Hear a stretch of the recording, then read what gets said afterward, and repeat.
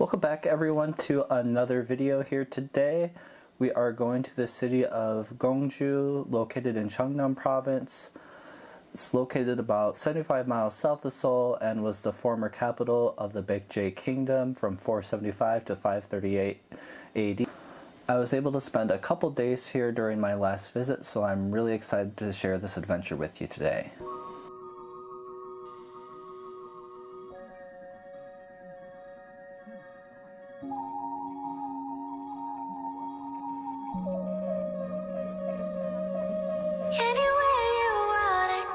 Home to several UNESCO World Heritage Sites, our first stop today will be at Gongsanseong Fortress.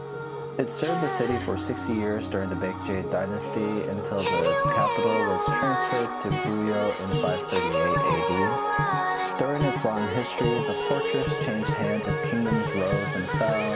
Several times it was added onto and rebuilt to what you see here today. Situated above the Gongju River, the fortress has a commanding presence of the surrounding area and blends in with the natural landscape of the mountains around it.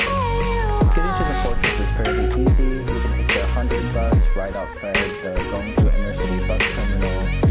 Gongsanseong is open from 9 to 6 p.m. and admission is only 1,200 won.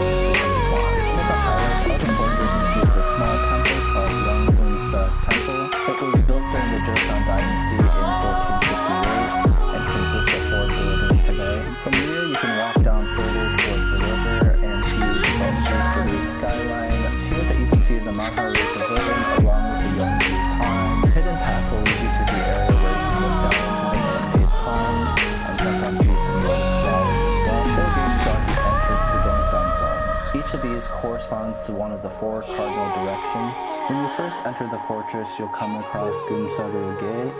From on top, you can see the city of Gongju. At its southern side, you'll find Jinnamnu Gate. This is where the palace once stood, and it features a pavilion at the top and leads you through a comfortable walk of Gongsanseong's forest. And when you walk along the river path on the north side of the fortress, you'll come across the northern gate of Gongju. This leads you to one of the highest points of the fortress where you can enter the Gongsanseong Pavilion and take in many of the sights of the area.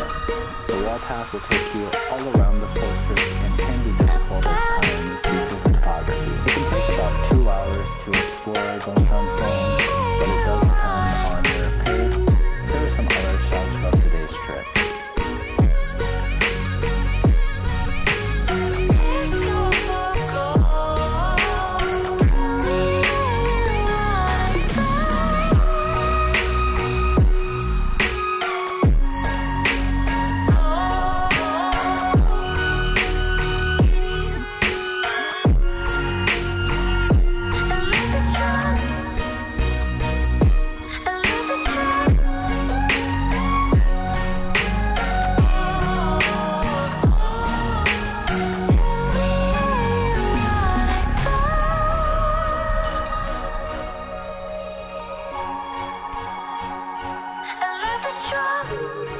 Gongju is also home to a Hanok Village located near the Gongju National Museum. You could spend a night within the traditional folk village, and it has its own restaurant and convenience store, so you don't have to leave at night. At the Hanok Village, you can participate in many of the cultural events hosted in the main hall. During my visit here with the other English teachers, we made chestnut cookies and performed a Baekje tea ceremony.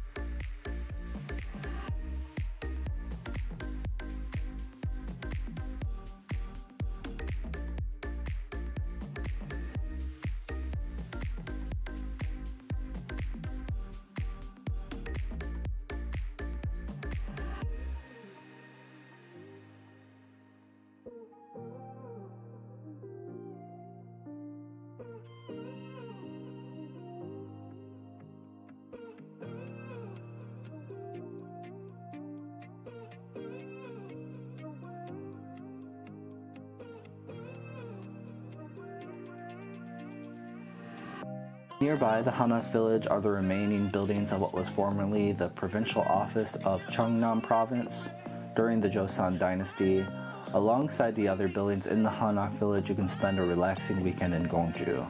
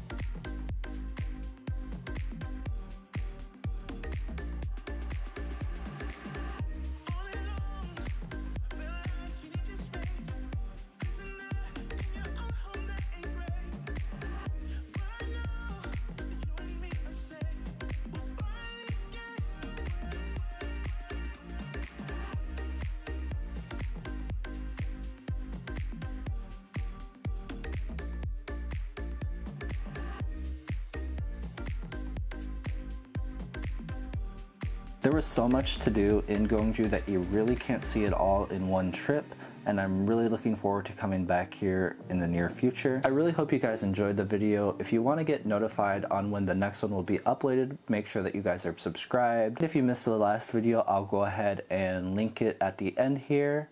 And until next time, my name is Harold Larson, and this has been Sapphire Kitsu Travels.